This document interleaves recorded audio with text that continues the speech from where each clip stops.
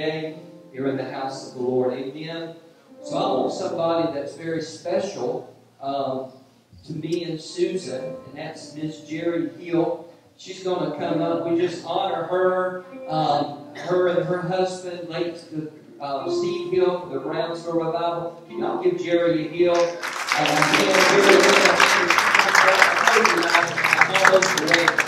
But Jerry preaches with that fire as well. And Jerry's going to be here with us, I think, October 11th. And we're just going to see what God's going to do. So we're excited to have Jerry here with us. And Ryan's Hope, you're right here on our campus. Raise your hand, Ryan's Hope, guys. We love you guys. Powerful men of God. We're just so thankful that they're here with us, as always. And it's good to see you guys, your smiling faces. But David and Nancy Ravenhill are here. They're getting ready to move back to Arkansas. And I told David, I said, man, you've got to come preach before you head back. Leonard Ravenhill was his father, and I didn't know this, but my dad was friends with Leonard Ravenhill, and I was told that when he would come to our house, I would climb all over his back as a little kid. They would kept telling me, get off of Brother Leonard, Steve. And so I found that out. I'd be crawling all over him and messing with him. But we're just honored to have them. So what I've done is I've asked Jerry just to greet you for a few minutes this morning, and then she's going to introduce David because they're good friends and they go way back. So she's going to introduce them, and then you just take your liberty, brother. Amen? Yes. Well, it's good to be here with you guys this morning. He was talking about revival. When it talks about revival, we don't see the word revival in the Bible, but it does say, revive me, oh God. And that's exactly what you were talking about. It's revive me. And so I think of it like a doctor. When you go in and your heart has stopped, and that doctor has to bring you back to life, that's what God does to us. And so somebody who's dead spiritually, they need Jesus Christ, Holy Spirit, to shock them back to life and revive them. That's what happened to me when I got saved. That's what happened to Steve when he got saved. That's what happened to every single one of you in here. But you have to keep, like the heartbeat, if we get weak, in the hospital, it starts to, go slower and slower. We have to stay in tune with Him to keep it pumping right. And it is so exciting to live for Jesus Christ. It has not gotten said. I have never been bored in my life since meeting Jesus. When you meet Him, how can you ever be bored again? And my history goes back with the Ravenhills to 1977, when I was 2 years saved and going to David Wilkerson's Bible School, and your dad was one of the teachers. What a privilege that was. That he played a part in laying the foundation in Steve and myself, way back then, being only saved 2 years.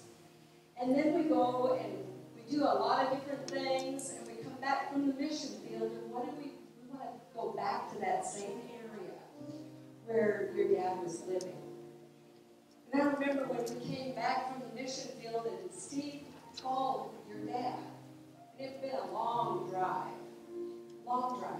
And Steve asked if he could meet up with your dad. And he goes, okay, meet up in 30 minutes. And he goes, well, I've actually driven all day long. Can we do it tomorrow? And he goes, okay. And he hung up on it. And Steve turned to me and he goes, I think Leonard Ravenhill just hung up on me.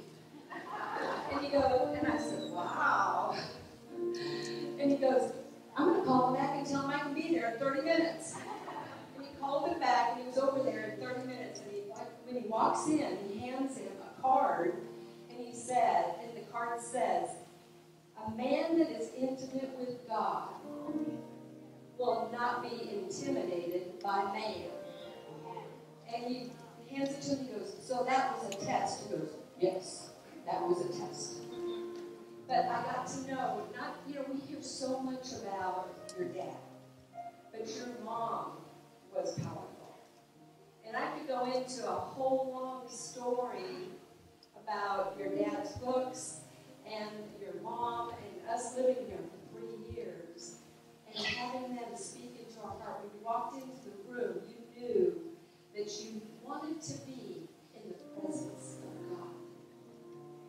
Not in the presence of man, but the presence of God. And it stirred up inside of him, inside of Steve, and inside of me, more. We've been saved now, it's 2 years, and then all of a sudden after missions and everything, it had closer to 20 now. And we were still hungry and I wanted more. And Steve went to him one day and said, he goes, I have such a burden and a weight for the world, for people. He goes, it's too heavy to bear. And he said, Brother Lynn, would you please pray it off of me? He goes, why would I do that when I prayed it on you? But during the Brownsville revival, we were there. We were living in the area when your dad passed. And Steve wanted to pray it back. And your mom said, he doesn't want to come back here when he's tasting heaven. And she passed away in Argentina, I think, right? Yes. And during the Brownsville revival, when we came back from Argentina, David and Nancy came and were a part of the Brownsville revival. And they carried that presence of God. And they were instilling in the Bible school students the presence of God. But did we get a chance to hang out during that time? Did we go out and, eat? They worked and taught at the Bible school. Steve prepared a message and preached every single night. I was homeschooling my kids and going to services every night. So we saw each other in passing. We were on a mission, were we not? On a mission. And it has been a mission of a lifetime ever since we met him, ever since you guys met him.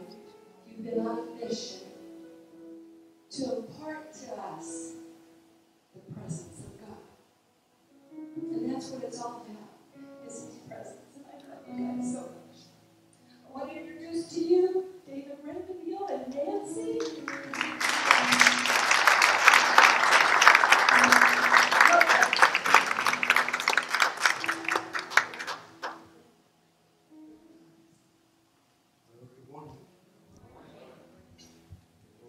Year. I had the privilege of traveling with Steve for 2 years on the Awake America Crusades all over the nation. And then once over in Europe in Copenhagen.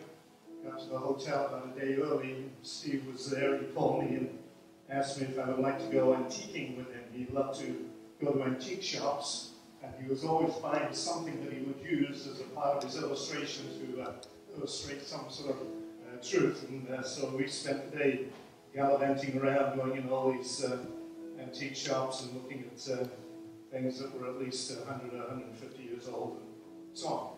I'm getting there myself now, but anyway. If you have your Bible this morning, turn with me to the book of Romans. Romans chapter 13. And I want to read the last 4 verses, beginning at verse 11 down to verse 14. And then I will give you an outline, and then we will work through the outline together. Romans 13 and verse 11, this do, or do this, knowing the time, that it is already the hour for you to awaken from sleep, for now salvation is nearer to us than when we believed. The night is almost gone. The day is at hand. Let us therefore lay aside the deeds of darkness and put on the armor of light. Let us behave properly as in the day, not in carousing and drunkenness, not in sexual promiscuity and sensuality, not in strife and jealousy, but put on the Lord Jesus Christ and make no provision for the flesh in regard to its lusts. As you know, the Word of God is given to us because it says it pertains to everything that pertains to life and godliness, everything you need to know, whether it's about marriage, raising children, finances, or whatever. Everything is contained in the Word of God. The Word of God is relevant, and I think this particular portion of Scripture is relevant for the day and age in which you and I live. And so I want to break it down for you. I've got 6 points. I normally don't do this. But number 1, it's time to wise up. Number 2, it's time to wake up. Number 3, it's time to clean up.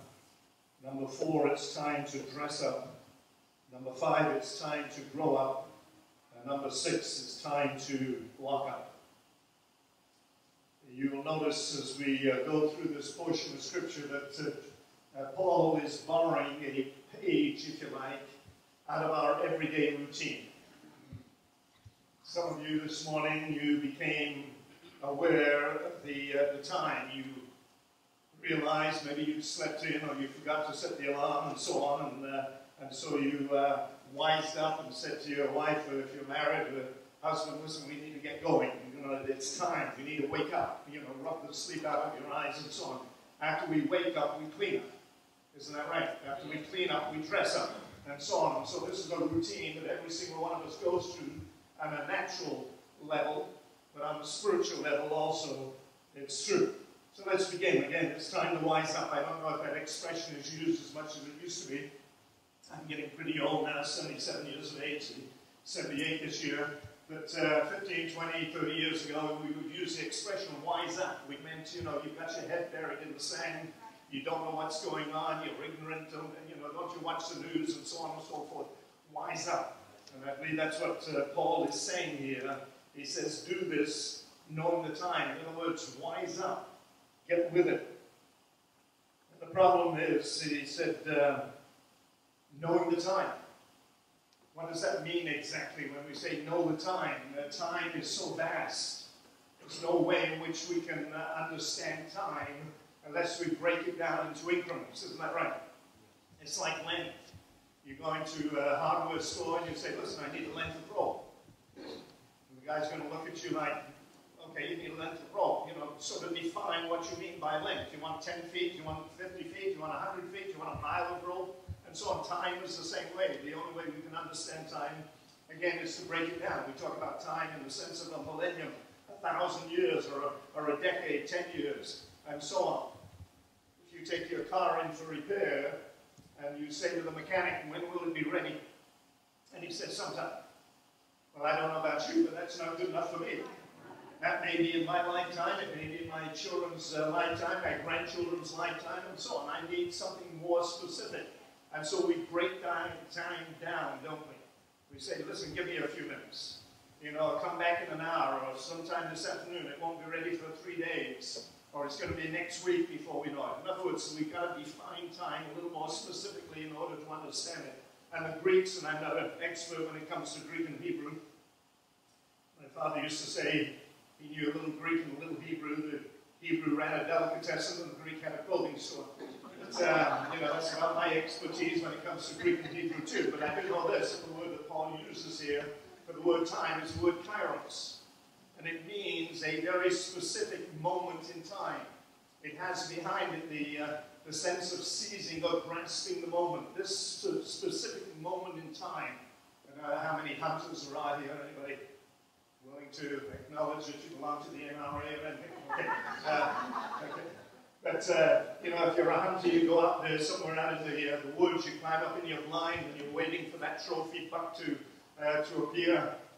And there's a little opening, maybe, 50 feet across, and you hear a rustle in the leaves. You've been waiting there for the early hours of the morning, and all of a sudden this beautiful deer steps in. That is that kairos moment. If I don't squeeze the trigger in the next 5 or 10 seconds, that thing is going to go.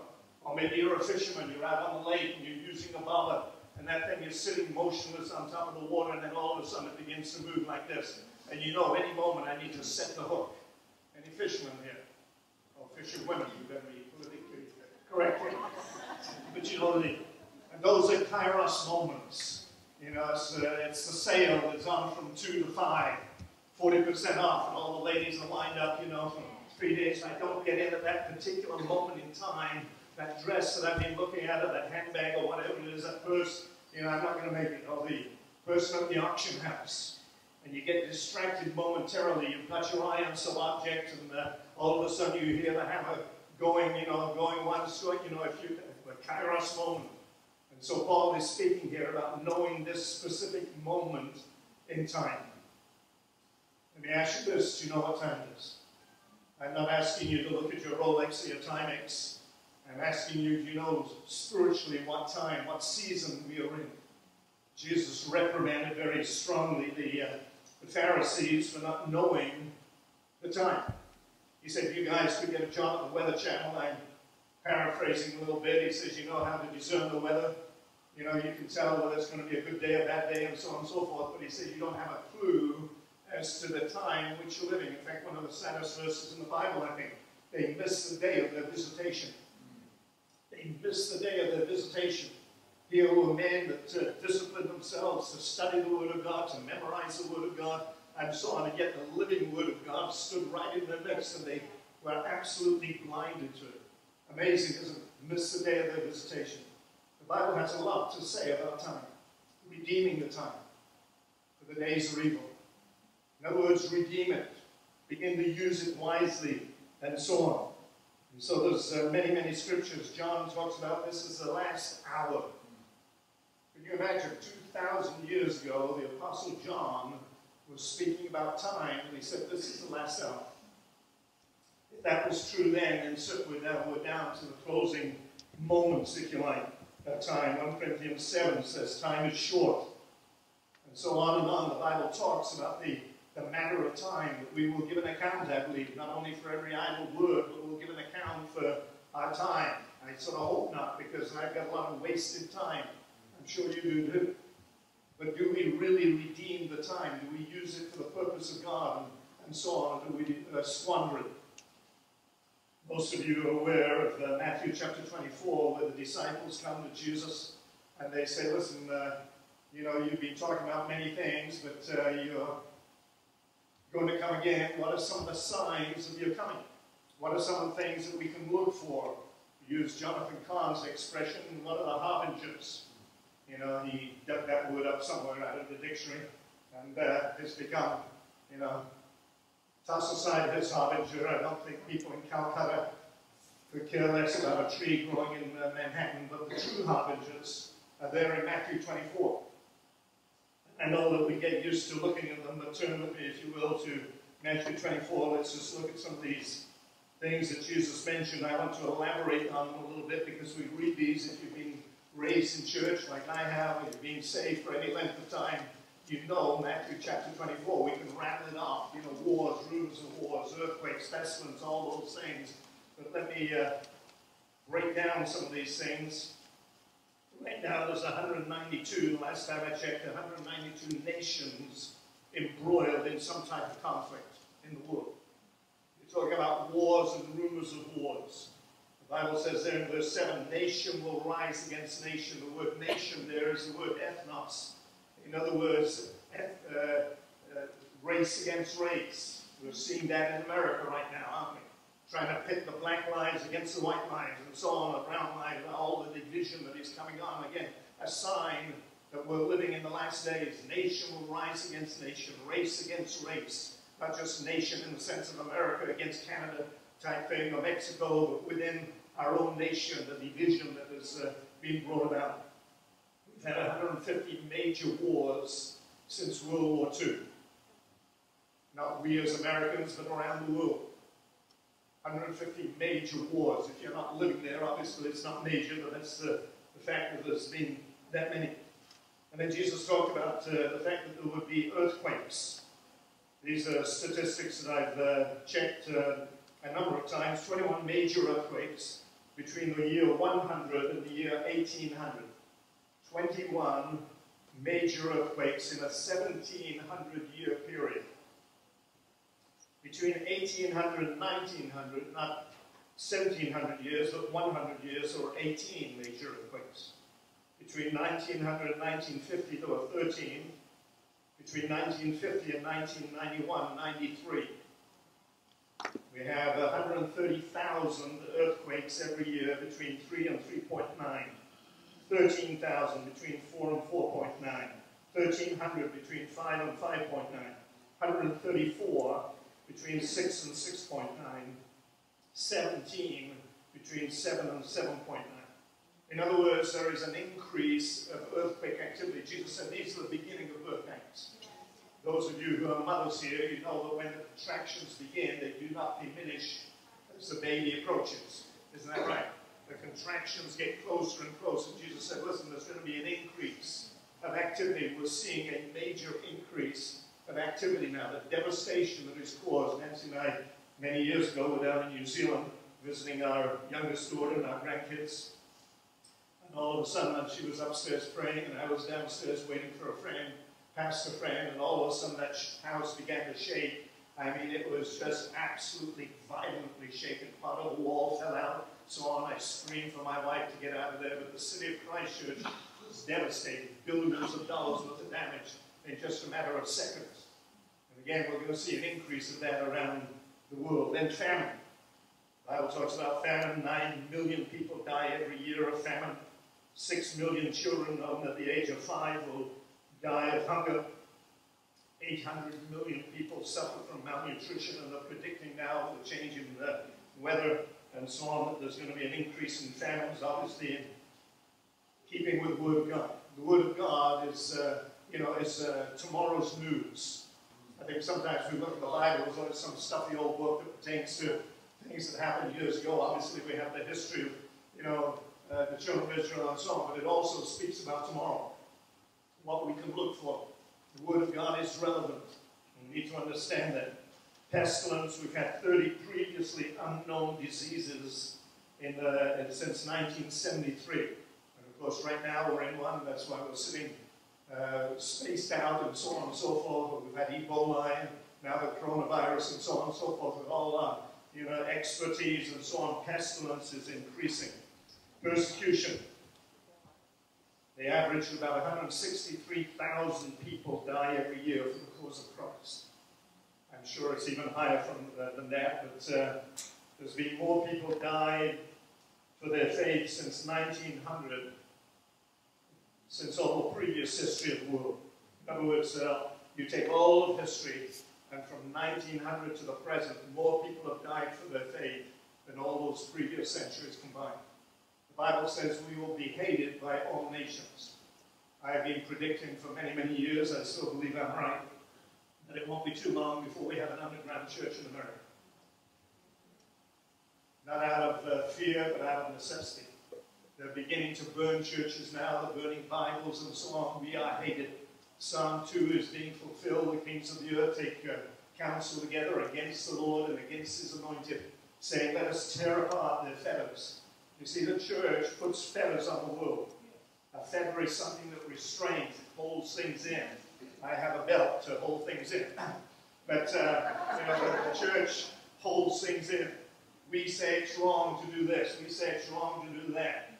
That homosexuality is wrong, or abortion is wrong, pedophiles are wrong, and so on and so forth. And the world is getting to the point where they don't want to hear that anymore. Let's break off those fetters. We want to be free to do whatever we want to do.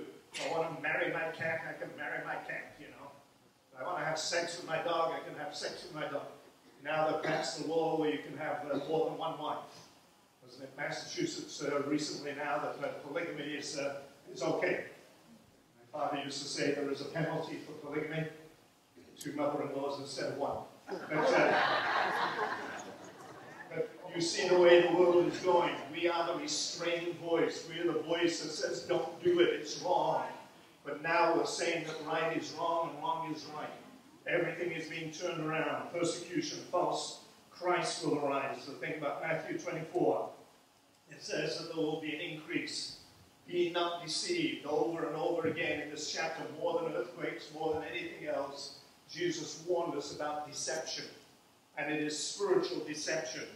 False Christs, false prophets, signs, wonders, miracles, and so on. A number of years ago, I was sitting just meditating on the Word of God, and I thought to myself, I'm not going to be deceived. After all, I've been to Bible school, raised in a Christian home. I've sought to study the Word of God, and nobody's going to come along and deceive me into believing that they are the Christ. I know better than that, and I was sort of priding myself in that sense. And then all of a sudden I felt the Lord say, what does the word Christ mean? False Christ will arise. The word Christ means anointed. False anointings will arise and deceive many. Then I got afraid. What if somebody comes here, holds a series of meetings, people are getting healed, supernatural healings, miracles of all sorts. You've been in church all of your life. You've never seen it. This man is, doing miracles that you've only ever dreamed about or read about. And then over a period of time begins to introduce some sort of a false doctrine and so on. You think, well, this man's got the goods. False Christ will arise. Signs, wonders, miracles, and so on. Again, they estimate that about 2,000 people in America claiming to be Christ at any given time. People, up in the mountains or whatever, they've got their little clan behind them, they're hearing from God, and the people are believing that they are some sort of supernatural incarnation or whatever, and this man's got great wisdom of this woman, and so on. In England now, something like 80,000 registered witches, according to the latest statistics, and I read that again last night as I looked up some of these things. We've sold an entire generation on Harry Potter books, introduced them into the world of the occult. 60 million plus books have been sold. We're now teaching yoga in daycare centers where children are tripping out, going on demonic trips and so on, and yet it's coming to the church. It's prevalent now, as though yoga is the answer for everything. Every position, obviously, is a position of worship to a foreign god.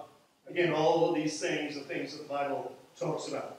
Drugs, the Bible talks about in Revelation, that the whole world is going to be deceived by her sorceries. It's the word in the Greek, pharmakia, the word we get our word pharmacy from.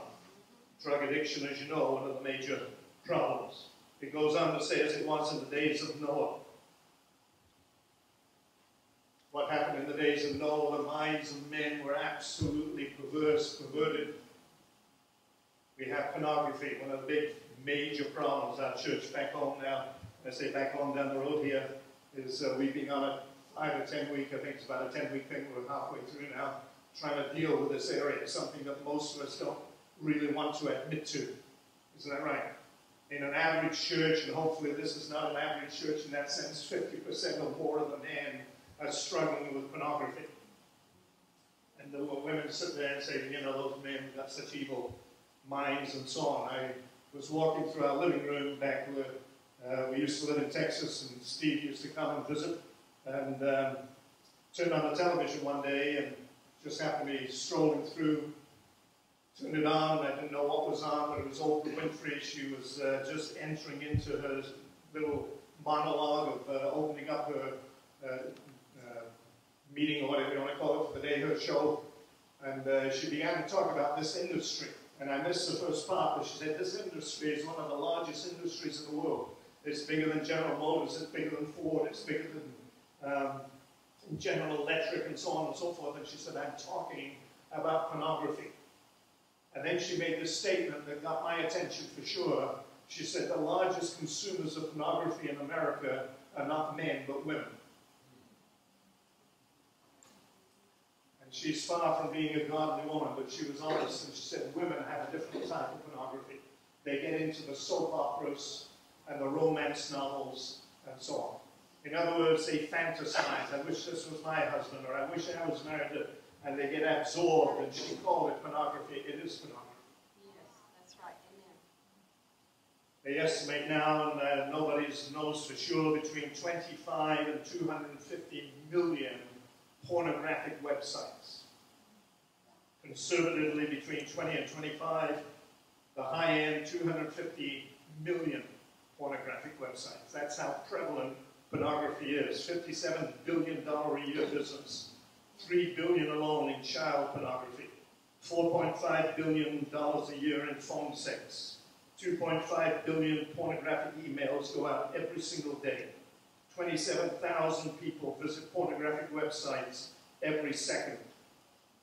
76% of ministers admit to visiting a pornographic website. 1 out of every 5 children will be abused. Promise Keepers, that was popular years ago, did a survey. These were men being challenged to take the lead in the home, to be the spiritual head of the family and so on. Over 50% said that they had a problem with pornography. Again, the spiritual leaders, supposedly. AIDS, another major problem as far as plagues and so on. 20 million people have died already of AIDS. I think it's higher than that. These are a little old now. And so on. Human trafficking, between $7 to $9 million are spent every year in human trafficking.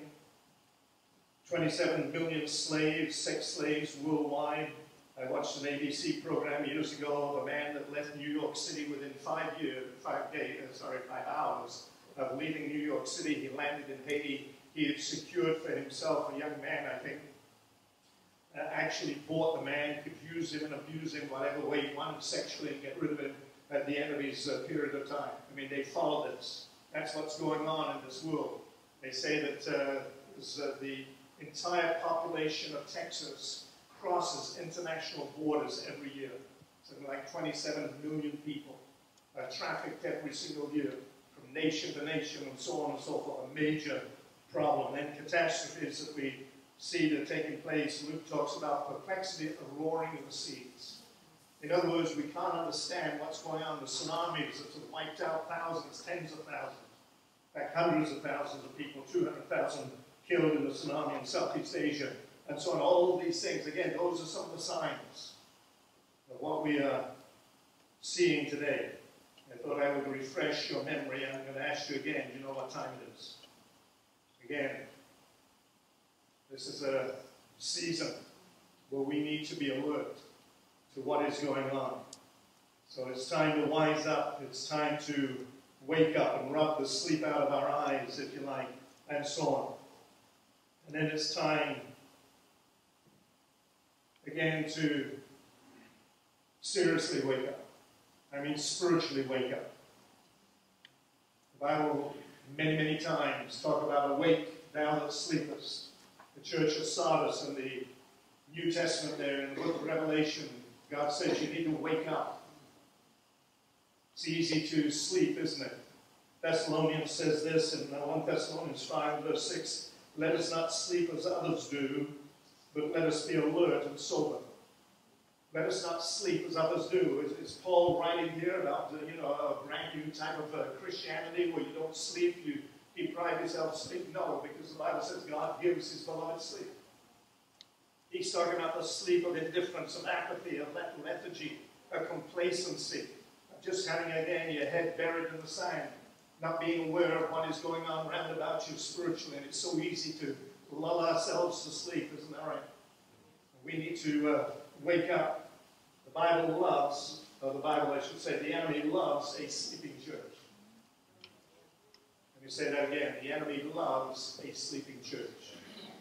I guarantee if you have a sign made and you put it in your front yard that says, this family sleeps very soundly, you are going to open the door to every thief in the block of the community. Because they know we are not going to have any problem breaking into this house because they admit they sound, they're sound sleepers. And the enemy likewise looks for those that are sleeping. He could move in. We've got to wake up. We've got to ask God, Lord, shake me, spiritually speaking, shake me. You know the story of Samson and Delilah. Philistines, again, were terrorized by this man. He was doing all sorts of signs, wonders, miracles, if you like, because of the supernatural power of God that rested upon that Nazarite vow. And so they solicited the help of his girlfriend, Delilah. She was the undercover agent. She had to figure out, where does this guy get his strength from? It doesn't make sense. Where's he got this power? There's some sort of supernatural power here. We've got to learn to tap this and turn it off if we can. And of course, you know, he was wise to the fact that she was after the source of his strength. And so he had a little bit of fun at her expense. Well, try this and try that, and so on and so forth. Then it didn't work, and then he would, roar with laughter, I'm sure, and so on, and belittle her. And then she tried something that never fails. Tears. Us guys, ladies, whether you know it or not, we're suckers for the tears. As soon as the tears begin, all of a sudden, that toughness goes, oh, I'm so sorry, I should give. And she tries tears, and he tells her the truth. I'm a Nazarite.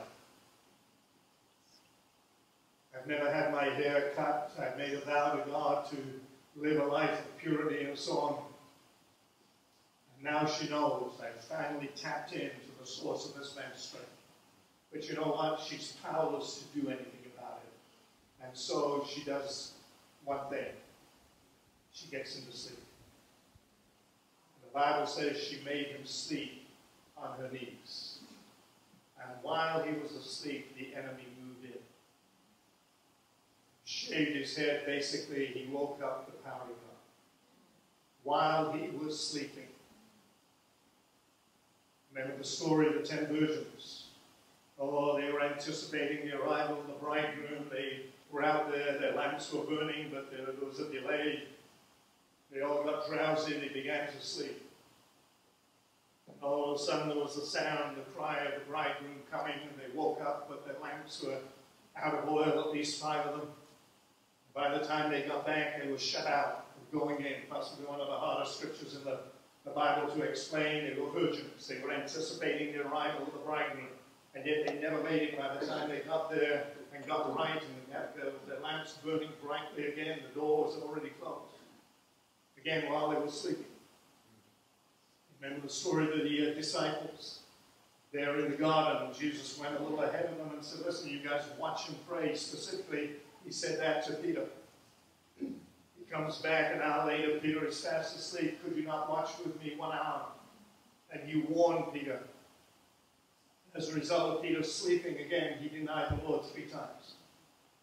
Again, while they were sleeping. Matthew chapter 13 talks about the man that sowed seed in his field. But then while he was sleeping, the enemy came and he sowed tares amongst the wheat.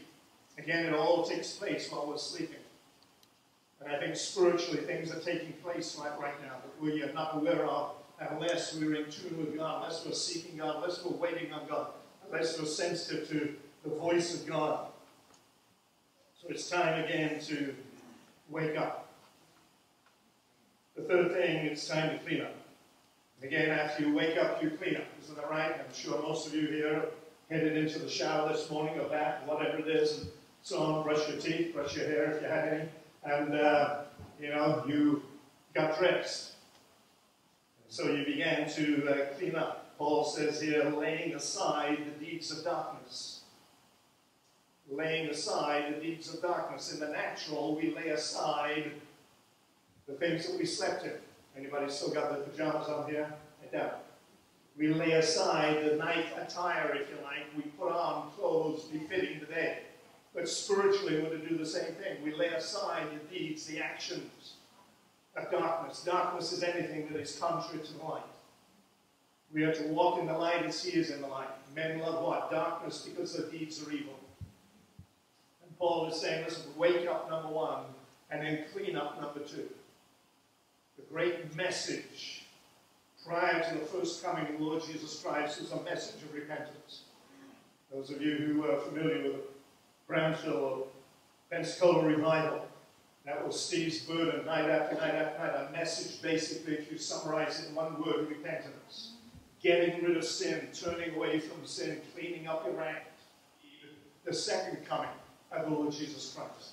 Why? Because he's coming back for a bride. A bride without spot or wrinkle. My father used to pastor in England when I was a little boy. And just around the war years, material for wedding dresses was very rare. Things were rationed. I still remember my mother, we had a little book like a passport. When you went, you could get only, so many pounds of butter for the month and so much sugar for the month, and they would actually stamp in the book to show that you'd already, had your supply of whatever it was that you were buying. But material, because of the war endeavor, material for wedding dresses was not a priority. And so what would happen, my dad said, they would take the lace curtains, the old lace curtains, and they would bleach them as white as possible and then turn them into wedding dresses. And my father said, I've seen many a bride come down the aisle in a dress made out of curtain material. But he says, I've never seen a dirty bride yet. I've never seen a dirty bride yet. He's coming for a bride without spot or wrinkle. And it's our job to get ready for that, to anticipate that. The Bible says in Revelation, the bride has made herself ready. She's anticipating. Every bride knows, even down to almost a second. When's your wedding? Oh, it's 4 days and 6 hours from now, or whatever. 3 days and 2 hours from now. I mean, there's an anticipation, there's a joy. You know, they know exactly. We should be the same way. To them that what? Look for him. He will appear a second time. Does that mean if we're not looking, he won't appear? Maybe. Are you looking for him? Is that a longing? Is that desire to be with him? No longer see him through a glass darkly, but see him face to face. Again, it's time to clean up. Revelation chapter 16. It says in verse 5 there, stay awake and keep your garments white. Notice you've got both of those things. Stay awake. In other words, don't get too weary in well-doing. Don't get complacent. Don't allow that apathy to come into your life. But stay awake, stay alert. And then keep your garments white. That's a responsibility that you and I have. We are to purge ourselves. Isn't that right? I know that may sound very Catholic or Roman Catholic and so on, but we have a responsibility. Isn't that right? To keep ourselves pure, keep ourselves clean. Passover, they were redeemed by the blood of the Lamb, but the moment that Passover ended, another feast began, the Feast of Unleavened Bread. It was a responsibility of every Jew to ransack their house and find if there was any trace of leaven whatsoever. And if there was, it was their responsibility to take it out. We are redeemed by the blood of the Lamb. But the moment you and I are redeemed, it's our responsibility to keep our house unleavened, to remove the leaven. Yes. And it's interesting to note that if they didn't, they were cut off. You can put that in your theology. It's the greatest answer to eternal security in the Word of God. One of the great preachers of all time, Spurgeon, said, the day will come when his teachings will be worth their weight in gold. This man said there's two ways in which an Israelite could lose his life, spiritually speaking. One, if he never applied the blood to the doorposts of his house. The death angel would have taken him out along with the children of the Egyptians. But then he says this. He said after applying the blood, if he failed to remove leaven, he was also cut off. There in typology is the greatest answer to eternal security. You and I have a responsibility by the grace of God to walk in purity. 7 days, meaning God expects us the moment we are born again of the Spirit of God to walk in absolute purity in our life. Not in our own strength, but he supplies the grace of God. Again, he's coming back for a church without stuttering. I remember one of the altar calls in Pensacola. We had every night there was hundreds of people that would come forward. But this particular night, it was an exceptionally large crowd. We used to sit on the stage. I never liked that, but they'd asked me to sit up there. And so they asked some of the pastors on the stage if they would come down because they needed extra counselors. And I just randomly walked up to a man to pray with him. And he said to me, he said, I'm an evangelist. He said, I've traveled the world. He said, I have a message of faith. And he said, as Steve was preaching tonight, he said, God spoke to me and said, brother, without faith, it's impossible to please me. But then he said, immediately after he gave me that verse, the Spirit of God said, but without holiness, no man will see the Lord. And he said, I'm here because there are things in my life that I know are not pleasing to God. Oh, he had a message of faith, and that's wonderful. But without holiness, no man will see God. I was able to pray for him. I don't know his name or anything like that, but I'll never forget that. Oh, I've traveled the world with the faith message. But tonight, the Spirit of God, through Steve's preaching, zeroed in on things in my life that are not pleasing to God. I want to see him. Without holiness, no man will see him. This is the great message that is needed, I believe, in the church today. It's a message of holiness, of repentance, of getting right with God, living a life of purity, integrity, and so on. Recall the story of Jesus coming there just prior to the crucifixion with a bowl of water and beginning to wash the disciples' feet. They were humiliated. Their master, this was the job of the lowliest of servants, to wash the feet of those that walked into a house. And yet here is the master. He's girded himself about. He's taken on the form of a servant, and he's beginning to wash the disciples' feet. He comes to Peter. You know the story. Peter says, "No way. You're not going to wash my feet."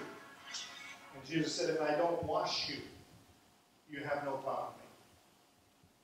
If I don't wash you, Peter, you have no part of me." I believe the Spirit of God today is coming to the church, not with a basin of water so much as a basin of blood, and said, "Unless you allow me to wash you, you and I don't have any relationship. You can have no part of me. Be holy as I am holy." Again, we need to clean up. Number 4, it's time to dress up. One thing that I discovered about America, came over here when I was 15 years of age, I became aware of the amazing amount of fashions that we have. Clothing. We have clothing for virtually everything, don't we? I mean, I'm talking about specialized clothing. You know, if you're cutting down a tree, then, you know, you need your red plaid shirt and your steel-toed boots and so on. Yeah. If you're playing tennis, then, you know, you get your sweatband and the white shorts and tennis shoes and so on. You know, if you're ice skating, again, you've got a whole other outfit. If you're into cycling, there's a whole other outfit that you can put on. If you're into football, all sorts of, I mean, you know, we've got zillions of different types of clothing depending on the activity that we're involved in. You know, if you're a jogger, you're stripped down. You know, if you drive a Harley Davidson, you've got your leathers. And, I mean, you know, it's endless. Casual clothes and so on. I called Pastor Steve and I said, "By the way, what's your dress schedule? Oh, your dress situation there?" And he said, "Well, sometimes I'm in blue jeans and sometimes..." So I thought, well, you know, I'll do a sort of a mediocre. I let my bow tie. No. But, you know, if you're going to a wedding, chances are you're going to dress up. If you're going to a funeral, chances are you're going to dress up. But when you're frolicking with the kids, chances are you're going to put on some sweats or whatever. You know, we have different clothes for different sorts of activities. Isn't that right? And notice what Paul says here about getting dressed. He says, put on the armor. Don't put on a tuxedo. Don't put on your sweats. Don't put on your hoodie. Put on the armor. Why do we put on an armor? Because we're in a battle. We have an adversary. You have an adversary. He is the devil. He goes around seeking whom he may devour. And he knows everything about your life. He knows everything about my life. Not because he's omniscient, as I tell people, but because he's a good fisherman. And those of you who understand fishing, they'll understand this illustration. The rest of you can nod off for a moment. But, you know, we have different lures. And you put that lure on the end of your line, you cast it out there, and you troll it through the water, and you maybe do that 10 or 15 times. If you don't get a bite, then you think, you know, they're not attracted to this particular lure. And so you change it or put on another color maybe and try it again. And the moment you get a strike, okay, they seem to like this one, or you change that, and, you know, but you figure out what appeals to the fish. And the enemy, long ago, before you even knew he was fishing, comes to your mind and he throws in different lures: anger, resentment, pride, bitterness, lust, whatever. And the moment you grab that thing, he knows what's wrong. And he will use that over and over and over and over and over again. It becomes your besetting sin. The devil has figured it out long ago. That's why he always harasses you with the same thing. And until you build up a resistance to that, until you understand that, you will be plagued with that till the day that you die. He is smart and he's good at what he does. Yes. So we put on an armor. There's a battle raging. We've got to learn to overcome. Not only overcome in the sense of our own individual struggles and so on, but there is an even bigger battle going on for our nation right now. Is that right? This is possibly one of the most critical years, if not the most critical year that America's ever faced. There are principalities and powers that are being loosed against this nation, that spirit of lawlessness, again, heading up to the man of lawlessness that is about to come one of these days. We've got to be able to pull down strongholds. We're mighty, the Bible says. Mighty, more than adequate to the pulling down of strongholds. There is a spirit that is seeking to destroy this nation. I call it the minor leagues and the major leagues. The minor leagues we're all involved in. Our personal devils, if you like, that we have to battle. But we need to make the transition from the minor to the majors, and not too many people do. There are principalities and powers that we need to recognize and make declarations as we declared on one of those songs this morning. That are against the enemy. We exalt thee, O Lord, and so on. I won't get into that any more than that, but it's time again to dress up. How do we dress up? It says there that we are to put on the Lord Jesus Christ. Which brings me to number 5, it's time to grow up. Let us behave properly. You see, your dress affects your behavior. I used to travel a lot for 22, 3 years of non-stop traveling around this nation, some of the nations of the world. I've been in airports all over, and you see military people in their dress fatigues. And boy, it's just the way in which they walk when they're in uniform. They are proud of the fact that they represent the United States Navy, Army, or whatever it is, and so on and so forth. You know, I don't see them frolicking on the ground with a 2-year-old when they're dressed in their dress fatigues. And the way in which we dress should affect our behavior. The Bible says that we not only put on the armor of light, but we put on the Lord Jesus Christ. Imagine if we had cooks here this morning and I introduced maybe, you know, very serious introduction about this great man of God, very solemn, great, you know, and I step out and I got flaming red hair, great big red nose, I've got a bow tie that's 2 feet wide, that's blinking.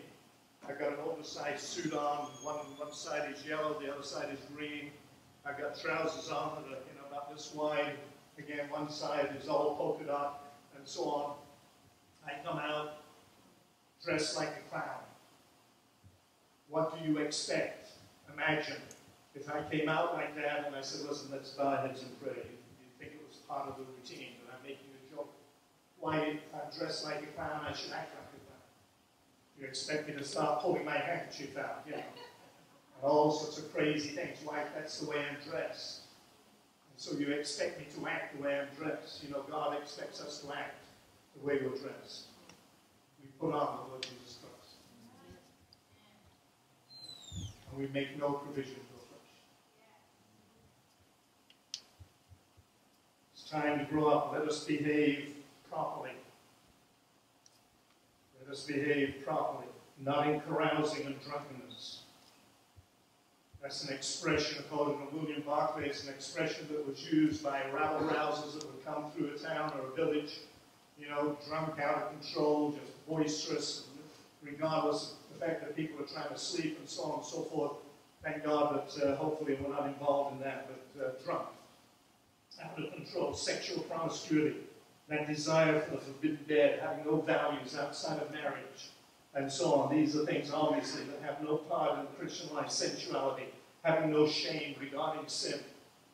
Goodness, it was only 10 years ago, maybe something like that, that Ellen DeGeneres and all of these perverts were put off television and so on, but now we accommodate them and look up to them as, you know, sort of the having made it. Isn't that right? Yes. Whole community have come out of the closet now. They're no longer ashamed. The Rosie O'Donnells and so on and so forth.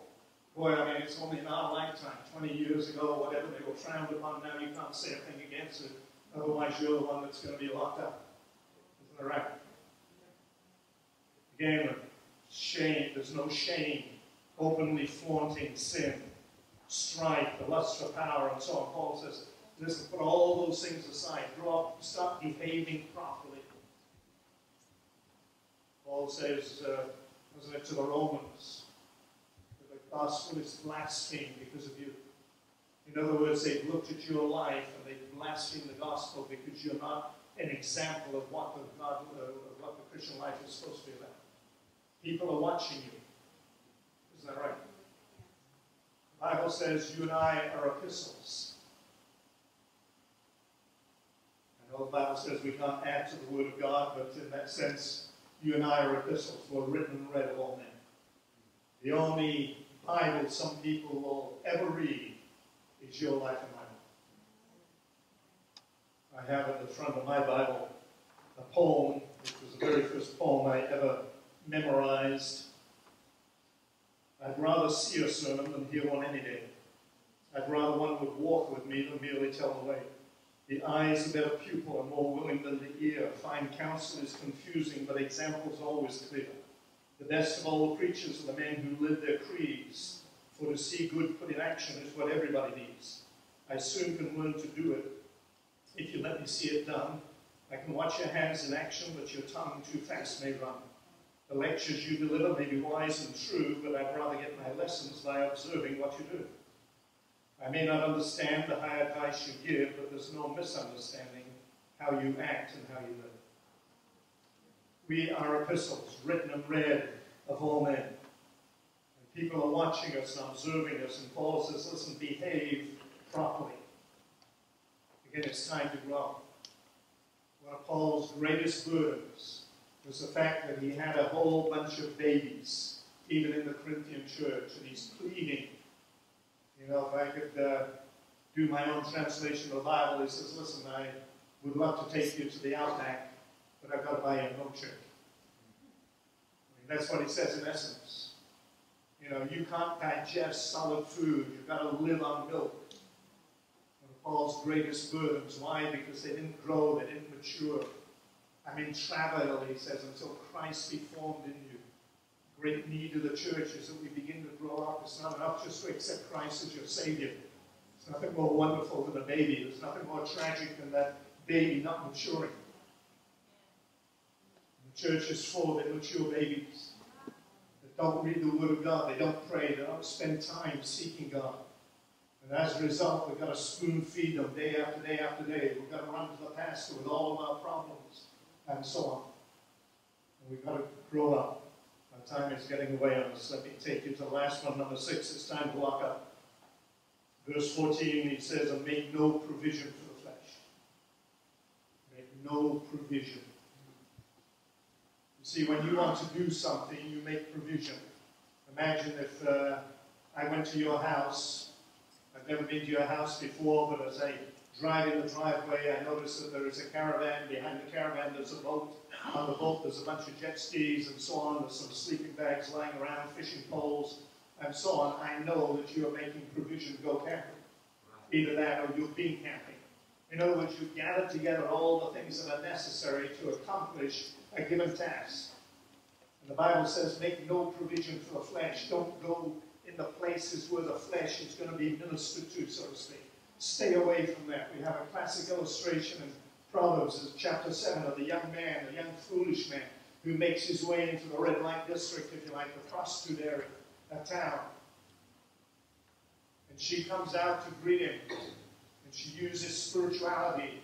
Oh, I've offered my offerings this morning. You know, I just came from church too. Oh, by the way, the man of the house, you know, my husband's out of town. He's going to be gone on a long journey. He's not going to be back until the full moon. That's the way they measure the weeks there. In other words, nobody's going to discover it. Let's have our fill of love.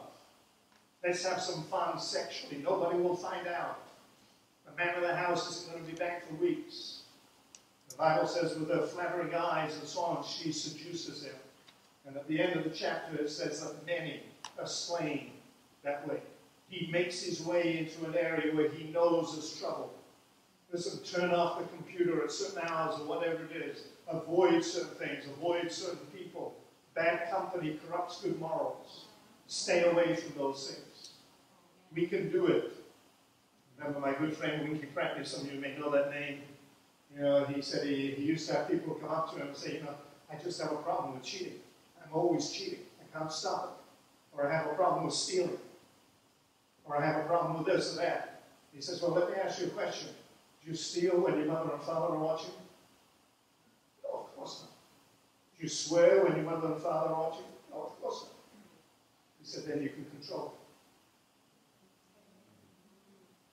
it. It's just that simple. It's just that simple. We have a will that God has given us.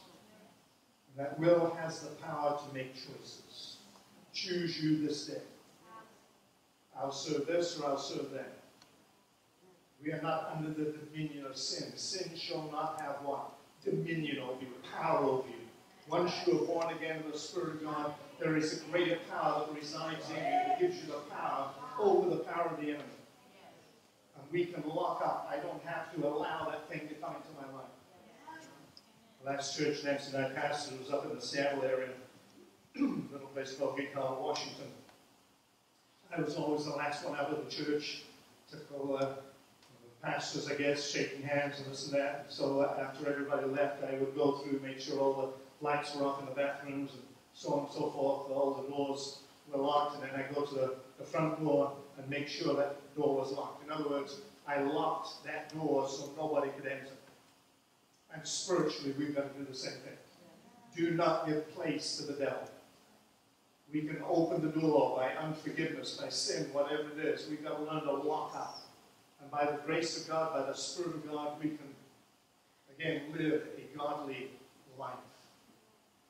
So we are to make no provision. The Bible says, flee from youthful lusts, and so on.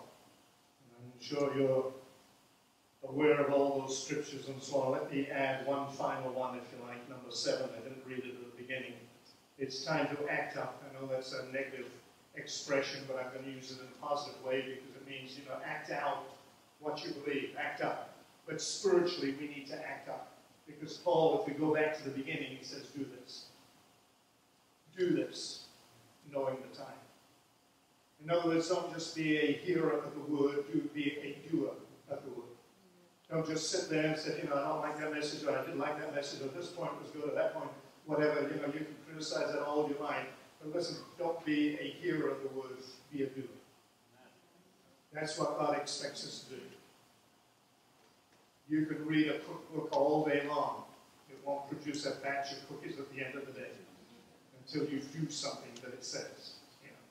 And spiritually, you can read this book like the Pharisees and memorize it inside out and so on and so forth, but until you put it into practice and walk in obedience and say, God, by the grace of God, I'm going to follow this recipe, so to speak, then you will have some results. Again, you know what time it is.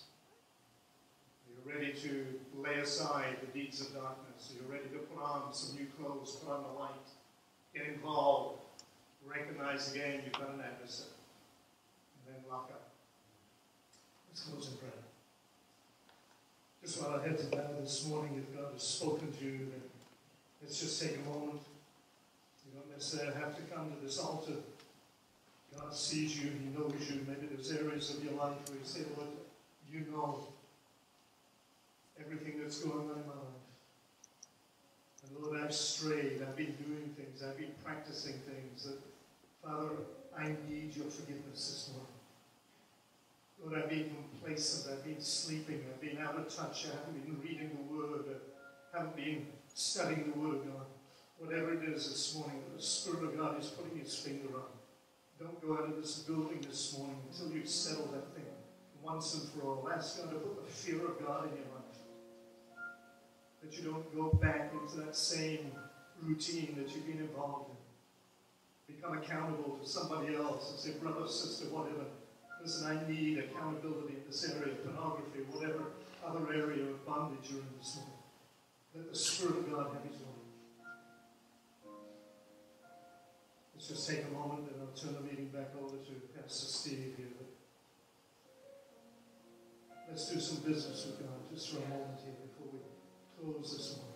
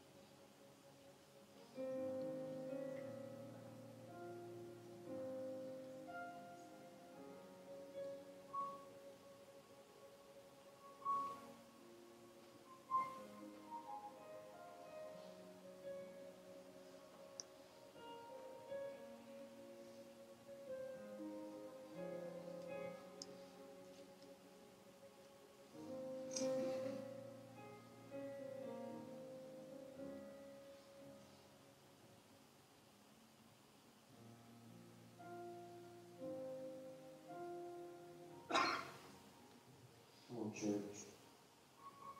If there's anything between you and Jesus, what would that be? Something that you've been convicted of. The Holy Spirit sort of spoke to you. If there's anything standing between you and your relationship with Jesus, come on, let's get that under the blood right now. Come on. You can walk out of here clean, pure.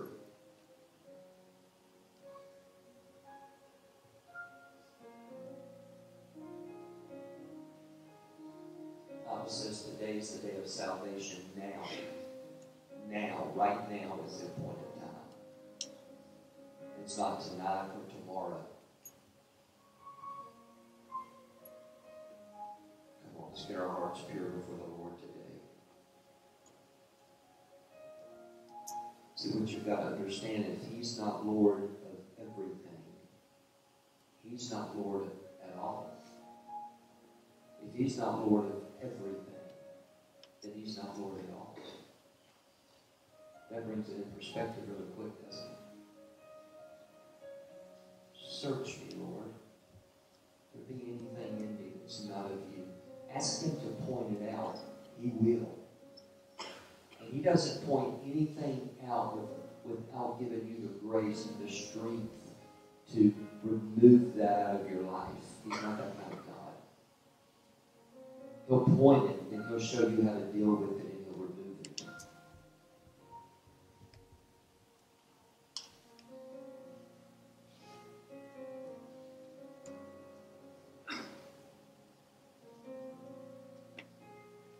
Pray that prayer this week. Lord, create in me a pure heart. Renew a right spirit, a steadfast spirit within me. That's what the world needs, church. Some Christians that have a pure heart, a steadfast spirit within them.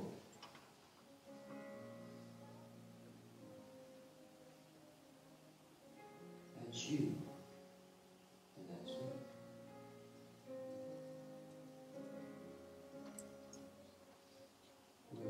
Me, I will follow.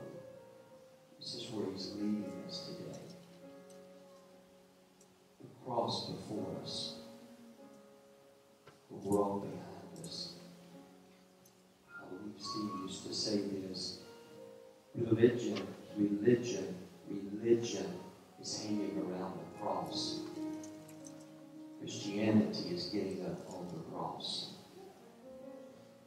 nailing yourself to it. There's a death, there's a burial, and then there's a resurrection. The only way there can be a resurrection in your life if there's a burial. And when you bury that thing, you need to let it stay down for a while until the very spine of it is broken. And then you resurrect, and you're a new person. You're a new creation. You're a new creature. There's got to be a death. There's got to be a burial. There's got to be a burial. Then there'll be a resurrection. And there'll be an ascension. Praise God. Hallelujah. There's no other way. This is it. Everybody receive that this morning? Everybody's heart's clear. Is your heart clear? Heart's got to be clear. The bride of Christ. Amen. Amen. We're on a mission.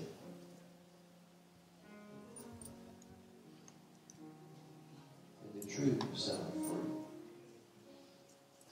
We're walking epistles. Amen. Starts when you walk out the door. Get ready. Get ready for those weekly encounters.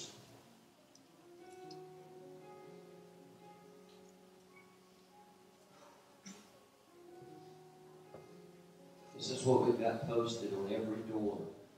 I can quote it, but I'm going to read it. Mark 16. This is the church. We commission you. Mark 16, 17, and 18. These signs will accompany those who believe. That's a big word, believe. It's a big word.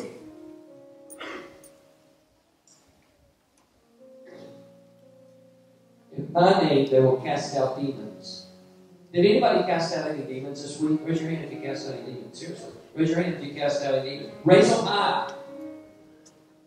Right. Amen.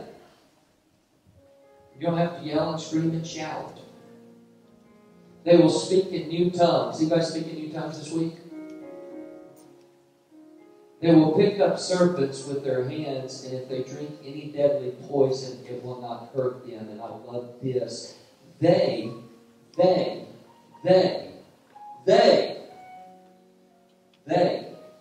are you getting this? They, not him and not me and not her. They will lay hands on the sick, and they shall recover. So go for it. We release you into your harvest field. We bring them here, but we go out and get them. Amen? You. In my name, they shall. Just go in His name. You have that authority. You've got to understand where you've been seated and where you've been placed. And the same power that raised Him from the dead. Remember, there's been a resurrection in your life. The same power that raised Him from the dead lives on the inside of you. So I'm here for you. And He's delivered a word. But all you need is Him. So we just release you. Amen? Is that cool? And now we've heard it. And now we're responsible for it. Amen?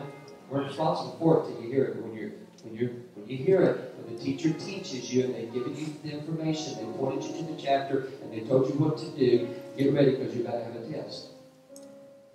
Once we have knowledge of it, we're required. Amen? Where do I start from here? You've already started. I want to get right in the center of God's will. You're in the center of God's will if you searched your heart this morning. You're already in the center of God's will. Get ready to go. Amen? How many of you received that word this morning? Amen? If you did not receive that word, I don't know that I can help you. Amen? But I believe everybody was helped. Amen? Aren't you glad we don't do self-help messages around here? My God, if we're not good by now, we just need the word. Amen?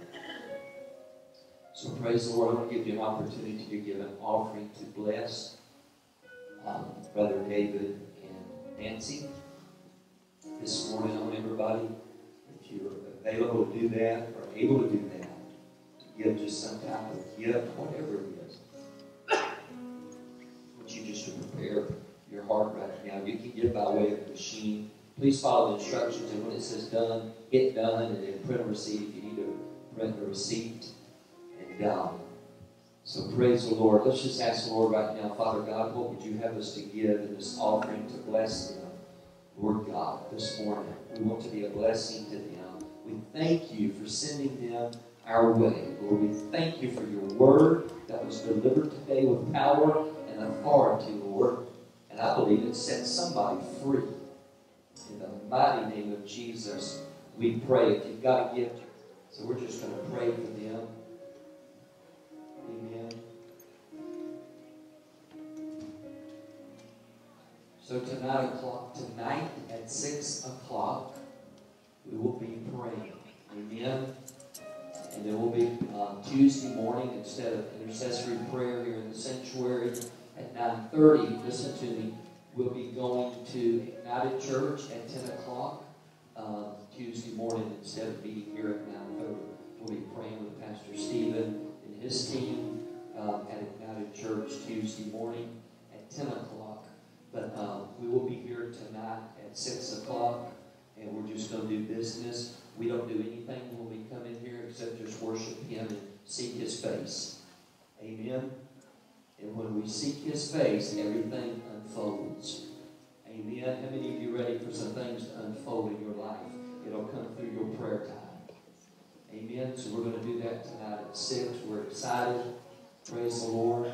And let's just pray for Brother Ravenhill, him and his wife, as they ready to transition back to Arkansas. Just stretch your hand this way, Jericho. Just lay your hands on them. Father God, we just pray for this couple, Lord. We thank you for them, God, and what they delivered here today, Lord, and the wonderful things they've done in this region, Lord, over the last year or so, Lord. However long they've been here, God, be with them on their journey back home, Lord. Renew them, God. Give them strength, Lord. We pray for healing in their body, Lord. Touch them physically, financially, spiritually, mentally, emotionally, personally, domestic, God, whatever they have need of, Lord. We thank you that you are that to them. In the mighty, mighty name of Jesus, we pray.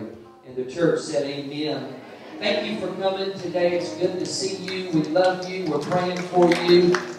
Please, if you need food, come down front, Ricky. Come see Ricky. If you'll just continue to play for me, and come see Ricky, and he'll load you up with food to pass out this week. God bless you. We love you. Thank you for coming today. Have a wonderful day in the Lord.